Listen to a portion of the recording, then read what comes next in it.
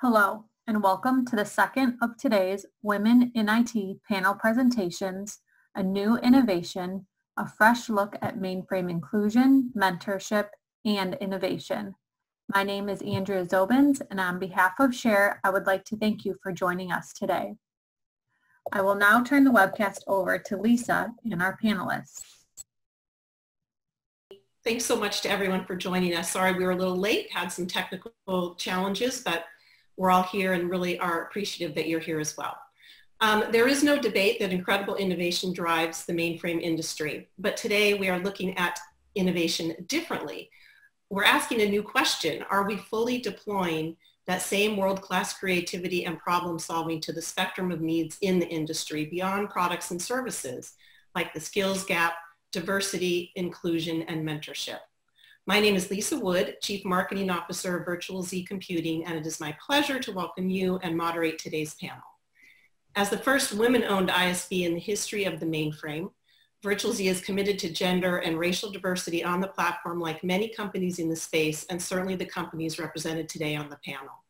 We are grateful to SHARE for starting the Women in IT initiative to amplify leadership of all voices and expertise on the platform. Today's panelists are uniquely qualified on the topics of innovation and inclusion, and you are in for a treat. We have two innovation experts, Tyler King with IBM, Dr. Gloria Chance, CEO of the Mousai Group, and three experts who run programs who bring new talent to the mainframe industry, literally shaping the demographics of the talent pool now and into the future. Deb Carbo with Broadcom, Katie Branch with Ensono, and Melissa Sassi with IBM. Our plan today is to examine some of the mainframe progress and programs in place now to increase diversity and to discuss applying innovation to accelerate our path forward. So let's get started. Tyler, innovation is at the center of your work as design lead, design thinking leader, and a researcher at IBM. You use a unique method to unlock innovation called design thinking, and you train teams on this methodology. What is design thinking and why is it valuable in our work to increase diversity on the mainframe? Hi, so I'm Tyler. I work at IBM. I'm a designer. So at IBM, we have our own unique brand of design thinking because we didn't make up design thinking. It's an industry-wide technique. But our brand is called Enterprise Design Thinking. It's designed to uniquely scale because IBM's a huge company. We have to scale. But the really big principles of design thinking, pretty much wherever you are in the industry, are a focus on user outcomes, so focusing on the people that are literally using our products and offerings or solutions, restless reinvention, so treating everything like a prototype, and diverse empowered teams, not just having homogenous teams, a bunch of the same people that look and sound and act and believe the same things, put together in a room, because we're not going to innovate that way. We're not going to challenge each other that way. And design thinking is a really great tool for innovation and to grow diversity and inclusion and empowerment, especially in the mainframe space, because at the center, at the core of everything we do at design thinking is empathy. Design thinking is literally just human-centered problem solving. So we really want to have empathy for the people that we are creating for. So if we treat everything like a prototype, like I said, and we approach problems with empathy, so problems like, lack of diversity in our hiring pipeline, for example, or, lack of empowerment in our mainframe space, if we treat everything like a prototype and we're not falling in love with old ways of doing things, we're already taking the first step in a really great way, and treating things like they're meant to be broken. So we want to change and drive for empowerment through, empathy, through co-creation, and through research. So data-backed decision-making with a human-centered focus. And it all comes down to acting with a purpose. So that's what design thinking is all about. Mm-hmm. Thank you, Tyler. I think that foundation is going to be important for us moving the conversation forward today. And with that, Deb, let's talk about the innovative skills development program you lead at Broadcom, where trained people educated at Broadcom are placed into mainframe jobs with clients. How did you come up with the idea, and how did you design Broadcom's mainframe vitality program? Thank you so much. I really am looking at what Tyler said, and that truly resonates with us. At Broadcom, we meet with our clients regularly, and we have opportunities to work through the problems that they're having. And for each of the meetings that we set up, we have a Mainframe Strategic Advisory Council, and we do things at Share and other large events, and now virtually. Each time we asked, let's prioritize the issues that we have in the market, skills landed in the top 3 every time. The skills gap is growing, and our customers that use the mainframe and have positions to staff struggle to find the right talent, or any talent in certain cases. So our goals were pretty clear, and we sat down with a sub-team to work through these methods, these design thinking methods, such as empathy mapping and journey maps, and working through the what-ifs scenarios to see, could we design something new that doesn't exist? Something that would really solve the problem, that would truly bring the outcome that's needed, which is talent with mainframe skills readily available to hire. And we did that. In fact, with this Vitality program that we developed at Broadcom, it was with direct customer feedback and a feedback cycle and loop as we rolled the program out. We've actually had 3 semesters or cohorts go through the program. We've got 30 people in this program. And what we offered to do is think about barriers. What are the barriers? Oh, well, we have to hire degreed people in a specific degree area. Oh, we must have people in our city and our location. Remote work is not allowed. Those kinds of things. Or, oh my goodness, our talent that has been in place for 30 years is retiring, and I can't hire anybody until that person leaves because I don't have the head count. So we offer to carry the burden at Broadcom. We'll carry a resource up to a year, hire the right people, or even offer our own and say, hey, you know, these people are talented in mainframe. Let's make it easier for you. Hire them. And we created this program that brings early career individuals with some maturity and experience from all different backgrounds, and we train them at our expense. And we used our education programs and used our mainframe experts, the patent holders for mainframe products. And we developed a program of training followed by mentorship and residency, which means on-site, working with your soon-to-retired talent. And the program, again, was born through a design thinking activity, and we're quite proud of it. Well, thank you, Deb. Thank you for giving us also the tie-in to how design thinking influenced your program.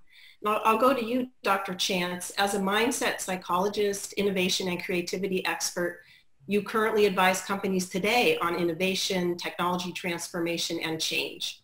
Can you tell us specifically how creativity can be used to broaden inclusion for women and people of color? Yes, thank you, Lisa. Creativity can be used to broaden inclusion for all of us, because what I learned after being a creative person and then going to get my doctorate is that creativity resides in all of us through our thinking and imagination. So it is a process that can be trained. But diversity and inclusion is important, and here's why. We all know that demographics are changing and shifting, which is making it imperative for our product development to support the consumers who will use the products. But more than that, different lifestyles and different backgrounds challenge each other more. And so diversity creates dissent, and we need that for creativity. Without deep inquiry, some of the things that Tyler mentioned, there are no breakthroughs. We keep creating the same old sausage over and over again. And so a couple of ways that creativity can be used to broaden inclusion. I believe, Deb, you mentioned a program that I love it. And one of the things that I do with organizations is we create these creative problem solving circles, which it organically combines the wisdom of leaders while leveraging the imagination and knowledge of employees at all levels to solve a problem creatively, because we all know what it's like to have an executive go, oh, we're going to do this, and then people down the line go, what? And so this is an opportunity of people to engage in a specific way in a mentorship, apprenticeship-like engagement, but everyone's mentoring everyone, including the executive leaders being mentored. And that's how we get creative thinking going. And it actually becomes contagious if that leader executes in a way that makes people know that it's okay to be in a conversation with a leader and to have dissent or disagree. Also, the importance of looking at data differently. You know, we look at hard data like sales and costs, but what about systems thinking? We all do this when we design computer systems, but what if we did this when we developed diversity programs? So we could look and see what we developed. Does the system we developed tie back into the broader system within a feedback loop that creates a difference? But that requires that we have to have qualitative data. We have to have data that shows improvement, and we're not good at doing that. Tyler, probably as a researcher in the work that you do in design thinking, you understand how to do that. We got to pull the data together. And finally, my last point on this is that this requires that we all increase our creative minds, our creative thinking, which research says we only use about 20% of our creative minds. Okay, we've got a bit of work to do if it's only 20%. So hopefully in this session, we'll be learning some ideas that we can all take away to help improve our opportunities with creativity, which in this conversation directly relates to our abilities with diversity and inclusion. So thank you, Dr. Chance. Katie, at Ensono, you are manager of Mainframe Systems and Development, but also head of Ensono's Mainframe Academy. What is the Mainframe Academy? And what are some of the creative avenues you've taken to broaden your pool of candidates outside of the expected new college graduate arena? Thank you, Lisa. That's an excellent question. Kind of, you know, there will be some similarities to the program that Deb talked about earlier, and I absolutely agree. I'm looking forward to taking away a lot of design thinking tips from this panel discussion today. But what Mainframe Academy is, it's Ensono's comprehensive training program for mainframe technologies. It goes across entry to intermediate and advanced level training. Our training, we have our own in-house online e-learning system.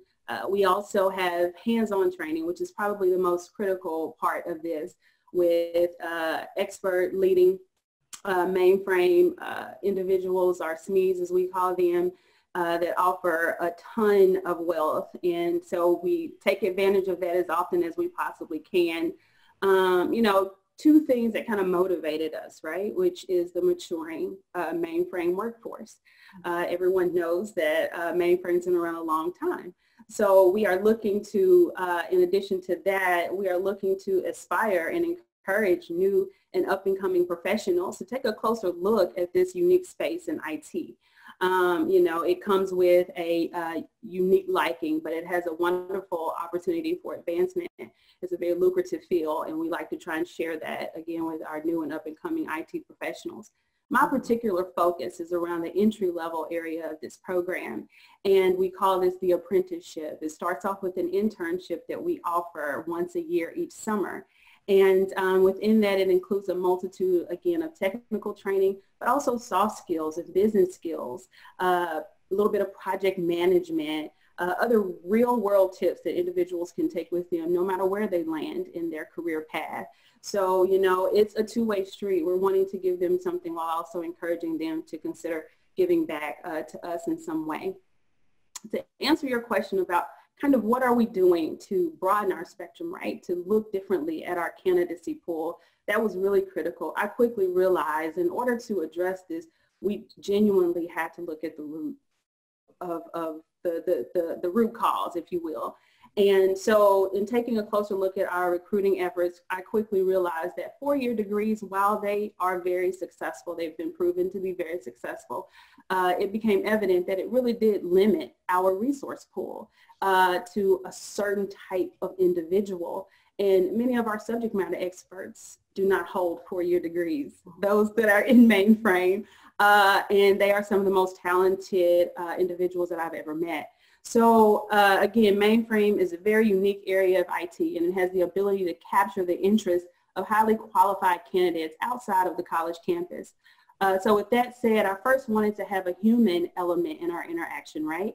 Trying to kind of steer away a little bit from the automated resume process, ensure that we were attending job fairs across the board and actually having our hands and our faces in the selection process. As far as the avenues that we decided to take, we're talking about 2-year degree colleges, junior colleges, IT programs that offer IT certificates, military, veterans. All of these avenues offer a wealth of valuable skill sets, even beyond technical skill sets, right? We're looking at individuals who bring the unique value in regards to maybe having more life or work experience, bringing a level of maturity, a commitment that you may not always find in someone, a fresh graduate from college. So we wanted to mix that up. Another thing that I wanted to kind of hit on was that we did all of this without targeting necessarily gender or race. Just by broadening our avenues, we brought in an extreme diverse group of individuals to select from just by making those simple decisions. So in a nutshell, you know, that's kind of some of the differences that we tried to make, some of the different avenues that we took from our recruitment approach for this program.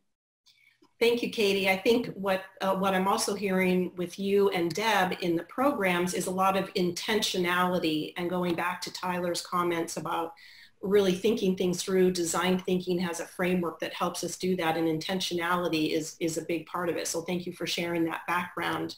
So far we've heard about 2 programs that recruit and train individuals for work in the mainframe. However, Melissa, you lead IBM's HyperProtect Accelerator, which is a new startup program designed to recruit global companies who are new and building the next gen of fintech and health tech. How diverse are your accelerator cohorts, and what role, if any, has innovation played in building a diverse startup ecosystem in your program? Well, I want to first say that I'm so excited that I'm joining a panel talking about design thinking. Tomorrow I'm giving a talk for a number of students. Thank you, Tyler, because I'm stealing a lot of content from you.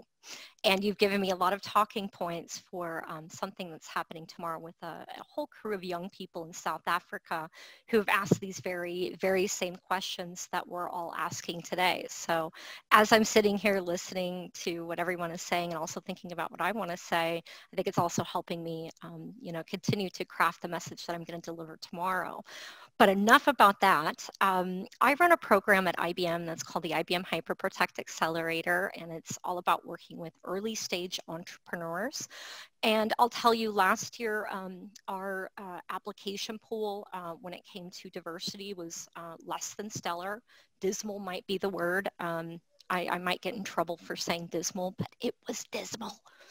And, I was gutted because, for me, I'm very passionate about making sure that we are, diverse as a team. We're representative, we represent our customers when I think about my team. And then when I also looked at the startups applying to the program, and, my first day of doing interviews, I got through the entire day, and it was 30-minute meeting after 30-minute meeting after 30-minute meeting. And I was gutted. And at the end of the meeting, one of my colleagues said, "So how do you think today went?" Like, a lot of great innovative solutions. So I won't use the exact words because I might get fired and Lisa might not allow me to come back again. So I'll use a less colorful version of what I said, but it was like, we failed. And they're like, "What happened? What did we miss?" And there were no women. And there were no people of color. And I felt gutted. I felt depressed. I felt like, what did I do wrong? What did we do wrong? And I thought, okay, let's, hopefully tomorrow is going to be a better day. And, we did have, some diverse candidates come through, and not as many as I would like. After the kind of our 1-week accelerator, which is part of our program, I had a picture of everyone, and I looked at it, and it was me and my boss and a few other people and a few founders. But you know, it was primarily a certain gender. It was primarily a certain color, a certain background. And, you know, I debated about whether I should just throw the picture away and not show it to anyone. And I thought, no, I need to show it and document that this is something that happened. This is a failure of ours, but we recognize it and let's do something to change that. And so thankfully I was able to get more budget, have more conversations, read more, talk to more people who, you know, are experienced in recruiting female founders and recruiting Black founders, Latinx founders. And I changed some of my approaches, and I had more people look at my application. I, you know, really deployed that concept of design thinking by saying, hey, can you look at this? Can you look at this? Am I saying, is it saying what I intend to say? And are there different approaches I should think about? We built a large database of VCs and other kind of interested parties that are working in this space, and got the word out. And we did a lot of talks, we wrote a lot of white papers, and I rolled up my sleeves and tried to do more than I did last year. And I'm pleased to announce that we have more than 50% of the 30 companies that were just announced last week at IBM Z Day have at least one female founder. At least 30% of our founders have at least one Black founder, and the final number is 13% Latinx. I will say we still have some room to grow when it comes to incorporating the Native American population. And one other thing I learned is I forgot to ask about veteran status. So again, I think it's one of those things where you fail, you learn from it, and you do better the next time. But I'm pleased to say that our cohort is now much more diverse, much more inclusive. We're going to start our mentorship journey in November, and so everybody's just getting on board. But lots of learnings, and I'm sure we will continue to learn as we go along. Well, thank you, Melissa, and thank you for your candor, learning from our experiences and moving forward again with intentionality, and some of those principles from design thinking can have a positive outcome on what we're trying to achieve. So congratulations. Thank you. I was really, it was a really scary thing for me to talk about. It's hard to talk about, right? Like when you mess something up and you didn't mean to, and you thought you did a great job, and then you look at it and you're like, wow, I brought the numbers in, but but I guess that's part of failing fast, recognizing it, figuring out where you need to do better, talk to people who are in the know, and just learn as much as you can so that you can be the one to make a difference. Mm-hmm. And now I'm in a position of power to be able to say, okay, how can I help other people who need to also be in a position of power? Mm-hmm. Well, and I think Tyler also mentioned about not falling in love with our designs, products, services, processes, being willing to go back. And Dr. Chance mentioned having the data so that we can move forward positively. So I'd like to, with that background, go back to you, Tyler. Any method or process has its challenge and challenges. And are there any areas of caution with design thinking that we should be aware of and plan for in building diversity and inclusion initiatives? Yeah, definitely. Any method, obviously, like you said, has its challenges. And I said it before, but design thinking is about co-creation. And we've all been saying it, when you're making things, when you're co-creating, you have to make sure you're really purposeful of who you're doing your co-creation with, who you're doing your research with, because it's all about the data, getting diverse data points that reflect the world around you, and making sure that the folks that you're working with, the folks you're doing research with, are really reflective of your user base and, who you're trying to attract. And there's a huge, huge potential for bias in all of our data. And so it's really easy to do research with the people in your bubble. I know for me, when I'm doing research with users of just mainframe users, I go to the same 15 people because I'm I know you, I love you, let's go. But I'm not just designing for those people. You're not just designing for the people in your network, not just people that you're friends with.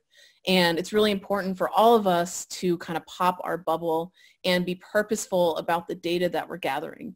So quick anecdote. I just last week, so this is timely, but I just last week had a user research session about a new product I'm working on, and it was literally the first time I had ever talked to a Black mainframe user. I know that they exist. I know that they are out there in the world. I've seen them with my eyes. So it just points to the fact that all this research that I'm doing it's biased, and all the research that my colleagues are doing is biased. It's biased toward, biased away from the Black mainframer experience. So again, purposeful. I need to change the way that I'm doing things so that the work that I'm doing isn't skewed toward the white mainframer experience, just as we don't want it to be skewed toward the male experience or the veteran mainframer experience, because the workforce is changing. We need to, adjust the way that we're working, and we really need the work and the products and the offerings that we're making to reflect the world around us, not just the people that are in our network. So bias is something you really got to be aware of. Excellent points. Thank you so much, Tyler. Deb, let's hear more about the Vitality program at Broadcom. Your program enrollment is demographically more diverse compared to the mainframe workforce. What are you doing differently with the mainframe Vitality program that you think accounts for this? Well, one of the things that I want to just simply mention before I answer is, Katie, you and I need to talk. We have very, very similar programs, and I would love to share with you what we're doing, if you can apply it and learn from you as well. In particular, you talked about thinking differently.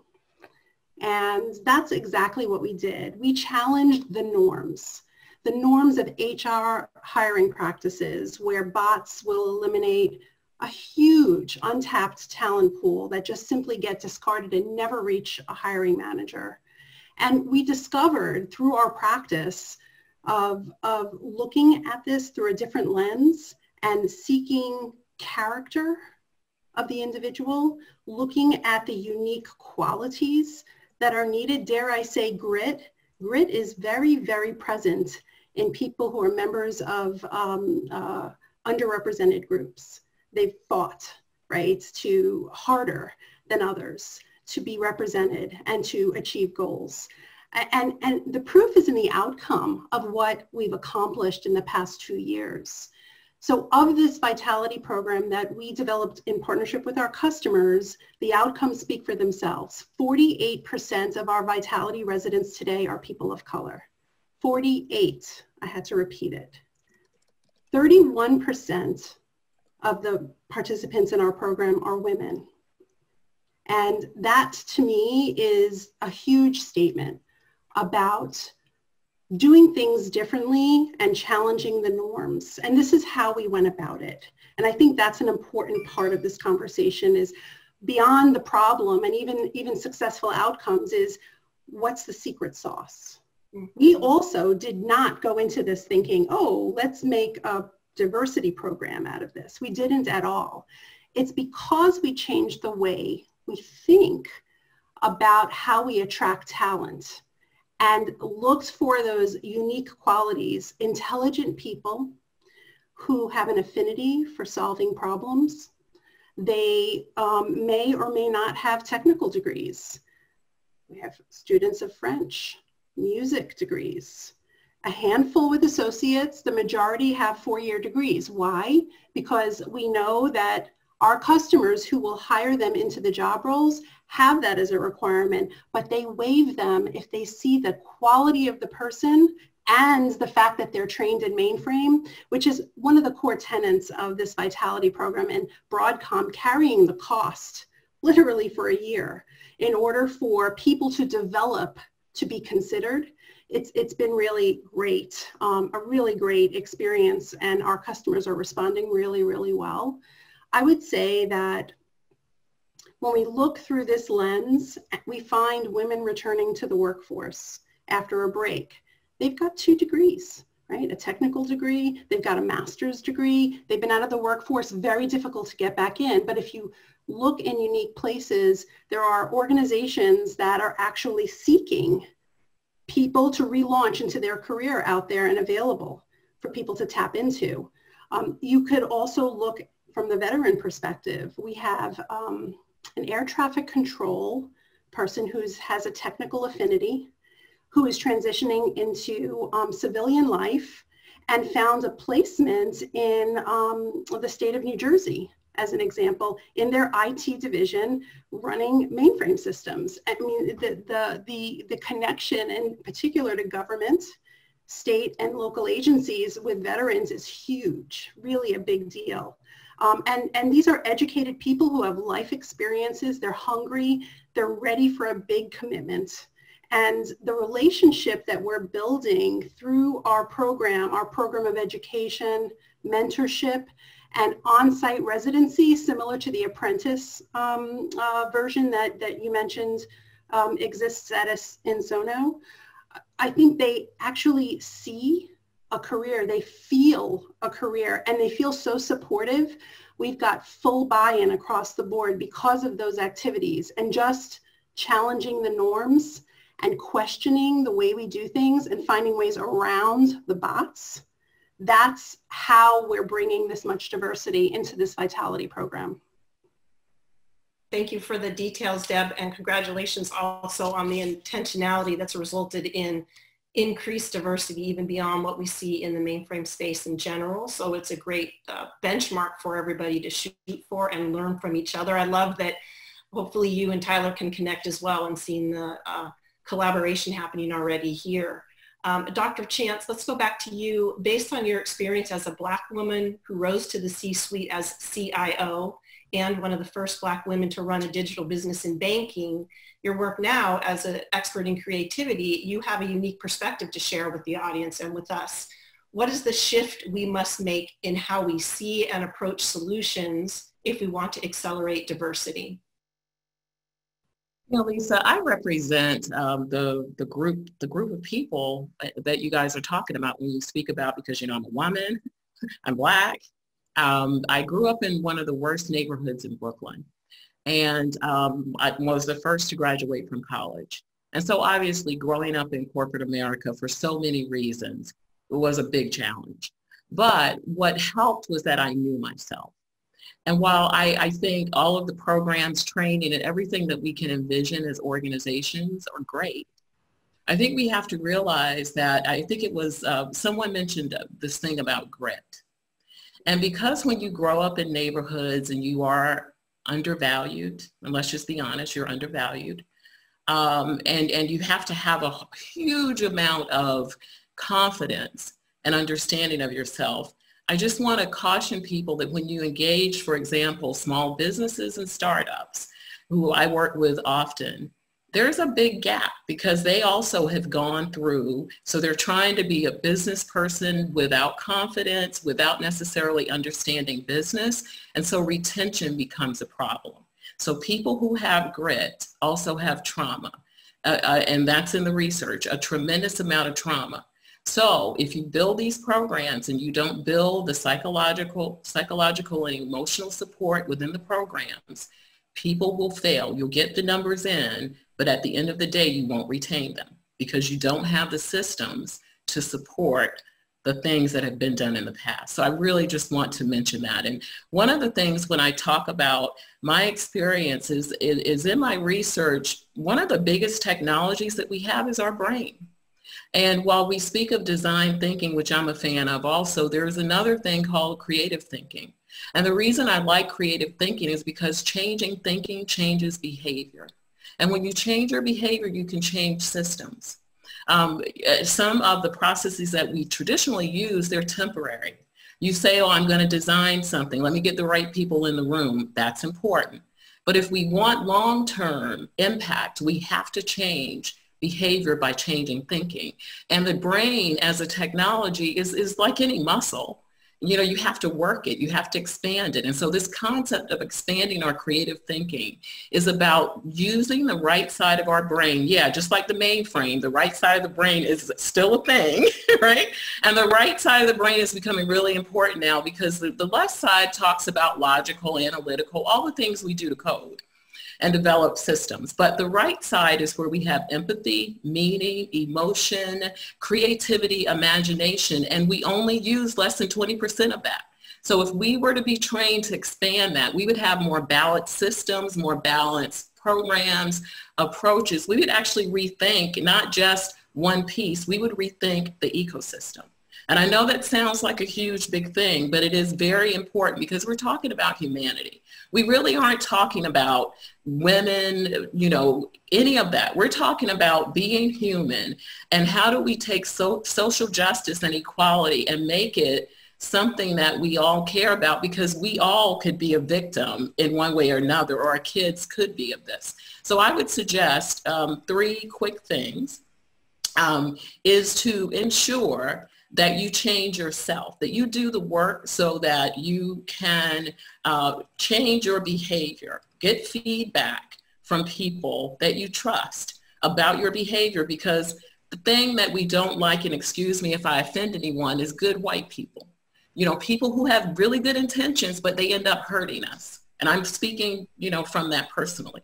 Also, change up your leadership style toolkit. In the research, it says that we go to one leadership style. Well, that's not creative or innovative at all. And it actually caused stagnation, and we get in the way with the same leadership style. And finally, hire anthropologists and psychologists, because they actually can help you improve your thinking, look at behaviors that we're all blind to. And these professions can help you explore how do you build the communities and the leadership for real. This time, for once, one more time, let's do it right so that we don't have to keep coming back here having the same conversation. Well, I wish I could be taking more notes. I'm so glad this is being recorded.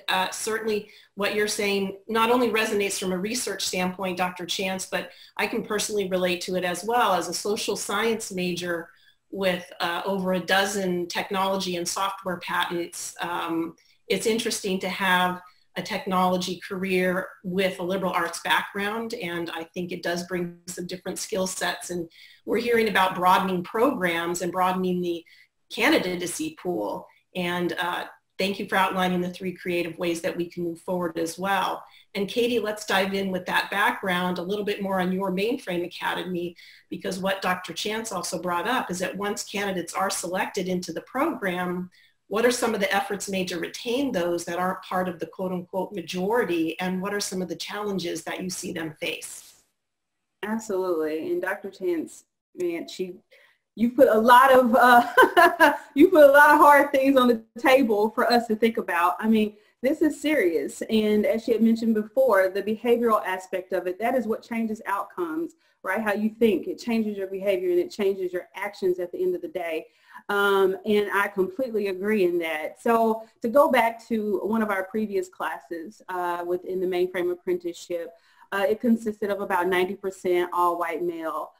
No problem with that whatsoever. One of the first individuals that opened the door for me to excel in my career was a white male. So very appreciative of this group of individuals. But as we know, again, it is limiting our view of how we can better contribute and add value to our processes in our company. So, you know, I am very excited to say that just on those changes I talked about earlier, we were able to introduce at least 40% people of color and 30% female into our most recent incoming class.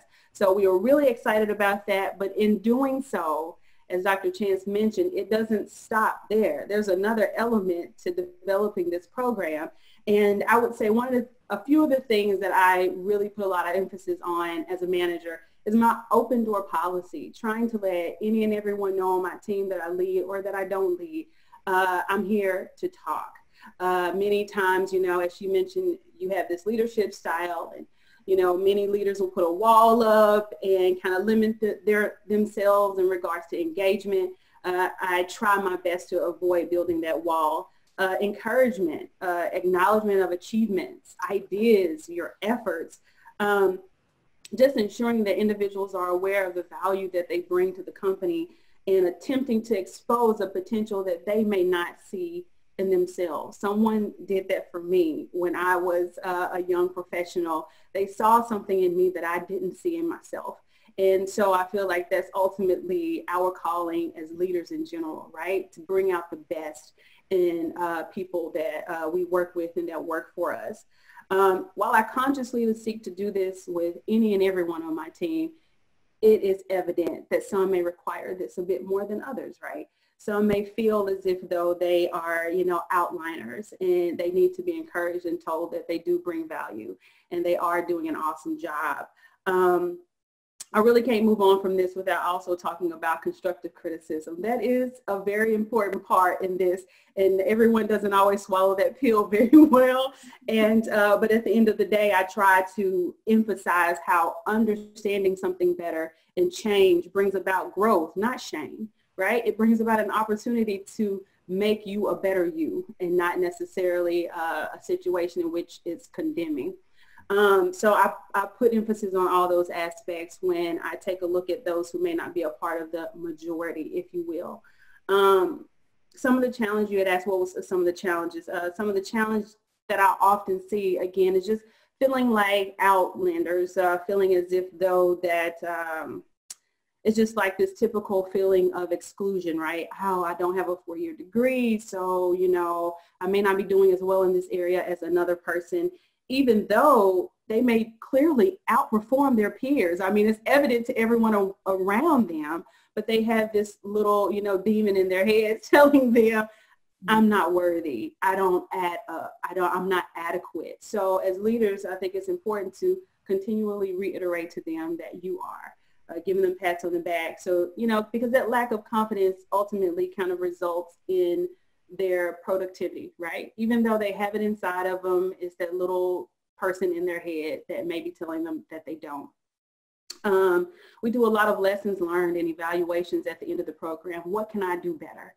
What did you see here, right, that you felt like could have been done differently, that would have contributed to you specifically? We're talking about you, not everyone else in the program. So we try to take those lessons learned and add them back in. We currently have an Ensono's Women Connected. I'm a regional leader here, and it's a program that we have several activities across the globe, across our offices, and it just emphasized, you know, the inclusion of the woman. You know, it's just a way to kind of bring a brighter look to gender differences on a positive note, you know, putting a lot of emphasis on the fact that I am not a man, I am a woman. That's fantastic. That's awesome. I have differences. There's nothing wrong with those differences. They make me wonderful. They make me valuable, just as yours may do the same for you. So we really push that throughout the company. And so that's just one of the activities, just one of the ways that we try and encourage that inclusivity. Mm-hmm. Well, thank you, Katie, and thank you for sharing with us. It's more than just identifying individuals. It's more than just bringing them into a program. Many of you have been talking about the whole ecosystem itself of the process, and retention is a part of that, feeling truly like inclusion. There's a term diversity and then a term inclusion, and they work together. And I think we're talking about both here in this conversation for sure. We have been talking just these recent questions regarding individuals. And Melissa, as we've learned, you evaluate whole companies, not just individuals, for acceptance into an accelerator program. And this is different than recruiting individuals or promoting diversity internally, as you evaluate whole management teams. Why is diversity in the management team of the company important to you and your program?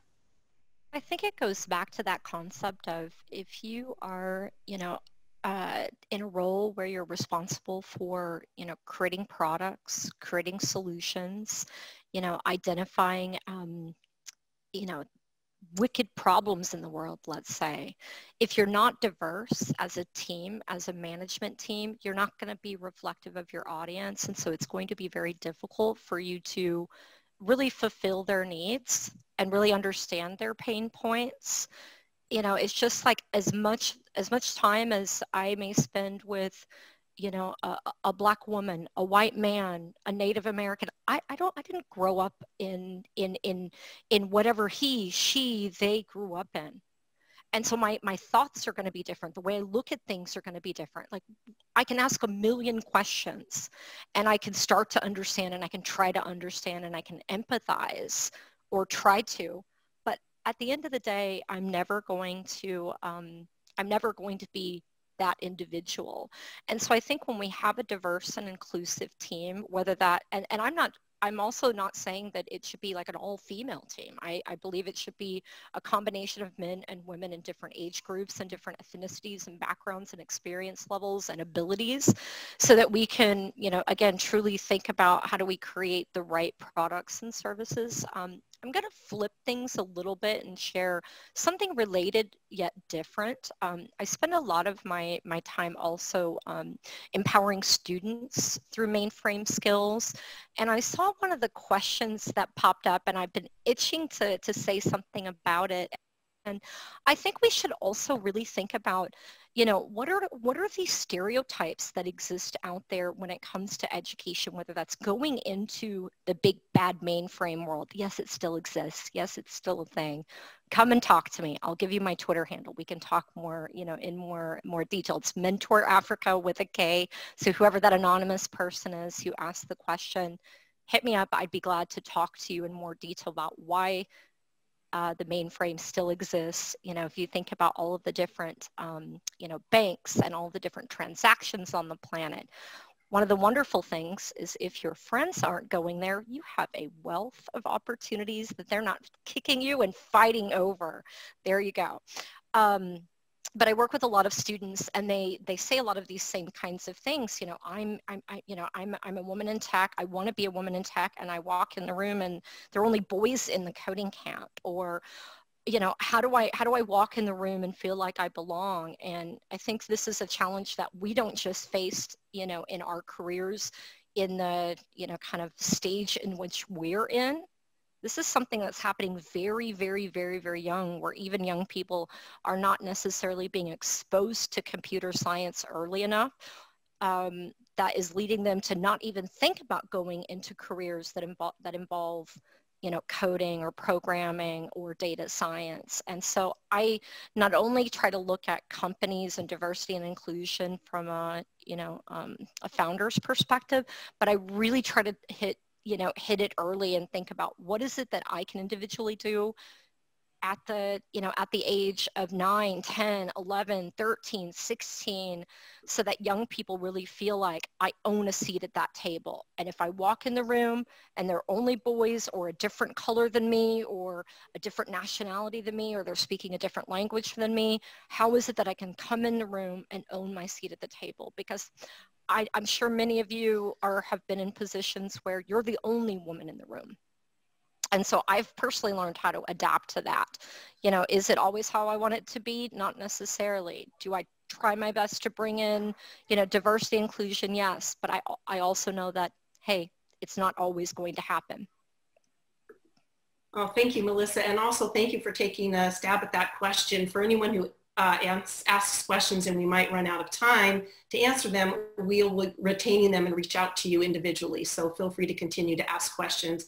Also, just a technical note, since we did get a late start, we had technical challenges starting, we're going to continue our conversation. If you need to jump off to join another session, feel free to do that. This is being recorded. And so we're just going to continue to work through the questions with our wonderful panelists. And so let's go to Deb. Thank you again, Melissa. But Deb, can you tell us how you suggest we break more, in your opinion, more gender and racial barriers? Happy to. So first of all, I agree with the panelists here. A tremendously valuable set of examples and guidance. I would turn a little bit of what Melissa said on its head with regard to the top of the business. I wouldn't look up only to your senior leaders to, quote, bring programs forward. I think it's most important and most critical for us to look in the mirror, right? Be open, be present, and be unafraid. I think that last word, being unafraid, is the thing that actually will change the future dynamics when it comes to diversity and inclusion. And it's critically important that we become the community. We are the community. You're doing it right now, Lisa, by organizing this topic and bringing us all together. We're creating this community. We're talking about it openly. Not an easy thing to do, right? Our diversity exists, and it needs to be seen and heard for it to grow. and for others to learn from us. So be an ambassador. Use social media much more often than you do to talk about topics of diversity and inclusion. Utilize mentors around you and motivate the senior folks within your team who may not be managers, but are huge influencers who can mentor others and hold them accountable to embrace that and to act on it. So I believe that we, in our behaviors and being unafraid, we motivate. And I'm really proud of this panel and all the things that we're all doing actively today to make that possible. So don't look up, look in the mirror, look to your left, look to your right. This is the community, and we need to advocate, be the voice, get out there on social media, get people of color, women, people of other, and get them blogging. If they don't know how to blog, show them, or get somebody who knows how, and get that voice heard. So diversity is seen and perpetuated. Mm-hmm. Thank you for your passion with that.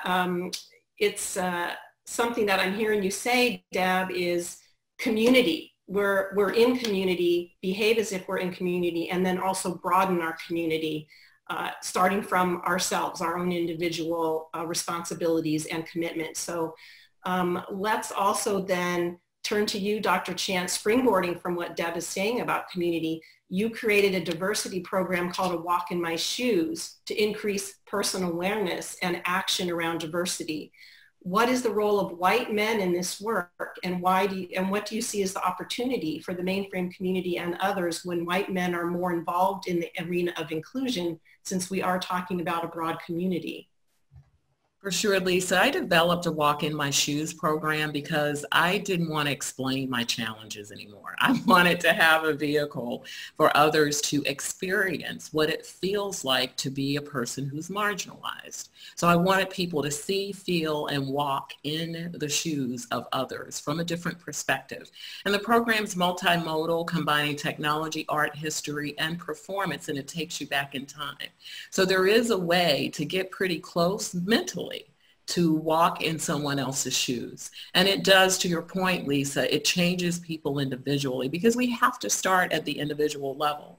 And so for white men who, just as Katie referenced, gave me my first shot and gave me many shots at opportunities to grow and to excel in my career over time.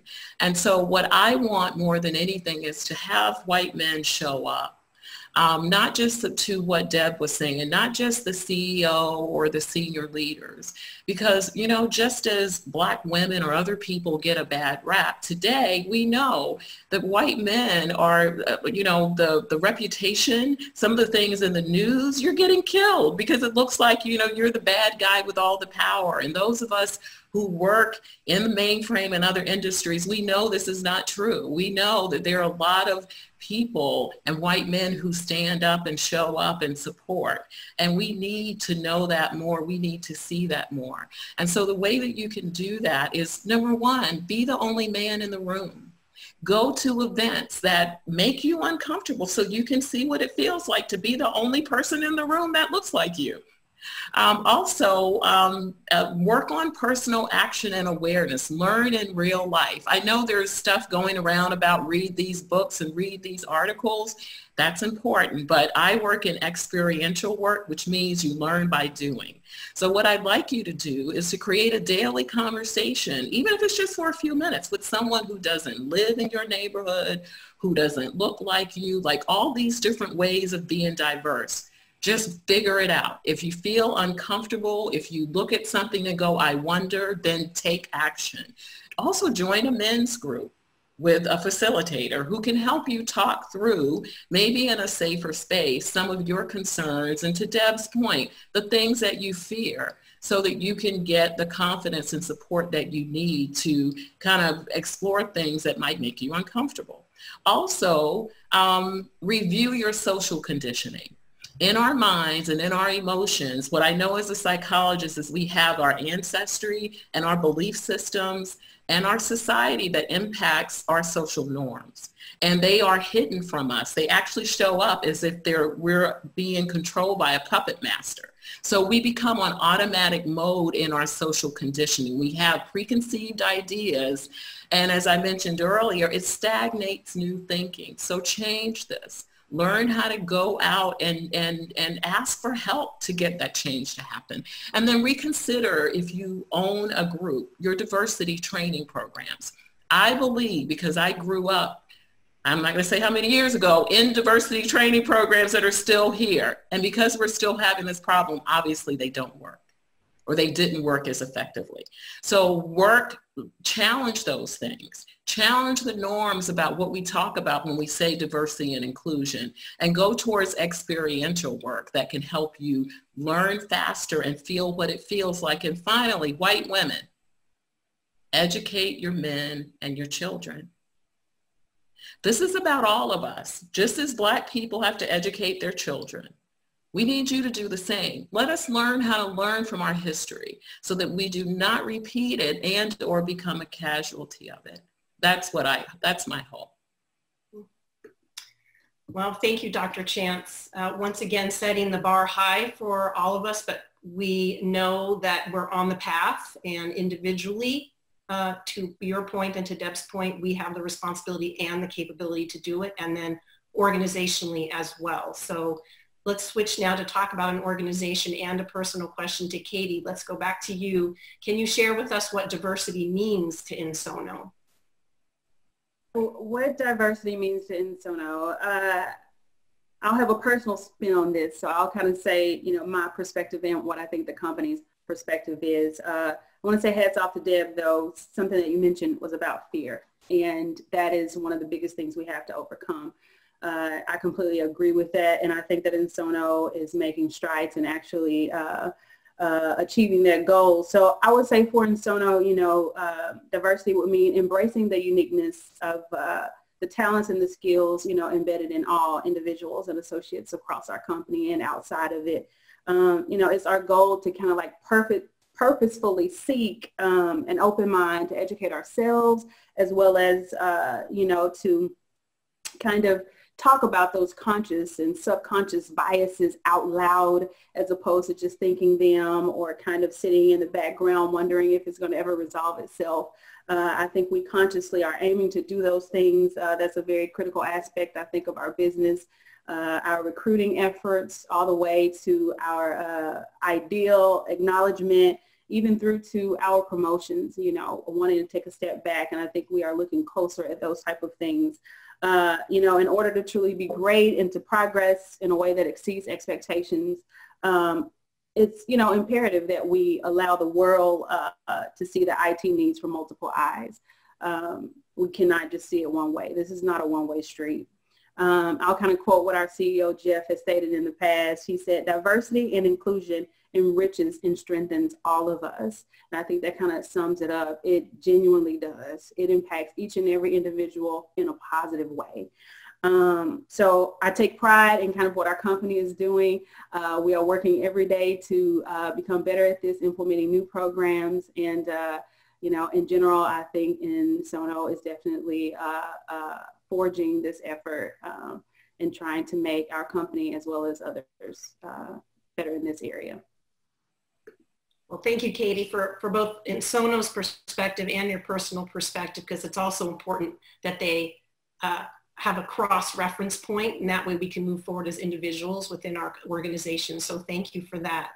And Melissa, if you can still hear us. I am still here. Great. I'm going to just throw you one more quick question. Just please give us the quick answer so we can stay true to our time commitment here. But I want to give you the chance to tell us, what role do you think people with non-technical backgrounds or non-traditional experience play in driving technological innovation and industry disruption? So, speaking as someone who, brings technology entrepreneurs and developers, into the world of the mainframe as well as the public cloud, I can say that we belong, and I'm an example. And I used to feel like an imposter, and I'd look around and I thought, wow, I've written one line of code in my life and it's hello world, and I'm getting kicked out of here real soon.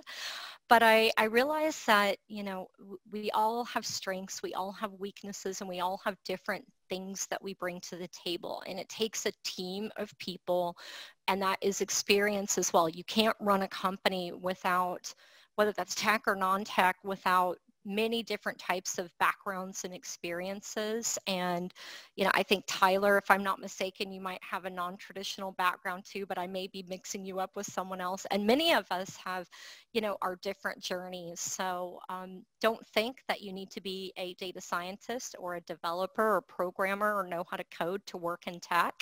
There's a place for all of us. That said, if you're interested in learning how to code and don't know where to start, again, feel free to hit me up on Twitter, and I'm happy to give you some resources, and it's Mentor Africa with a K. Was that fast enough? I was trying. You did. Good. Thank you. I know you have a flight to catch, and we have one more question for Tyler to help us wrap up. Tyler, in your view, what does design thinking really bring to the work around increasing the ranks of women, people of color, and other underrepresented groups to the mainframe ecosystem? Kind of what's your nugget for us to wrap up our conversation today? Okay, I will fly through it. I have my phone with a timer on, so I'll know, I'll keep it short.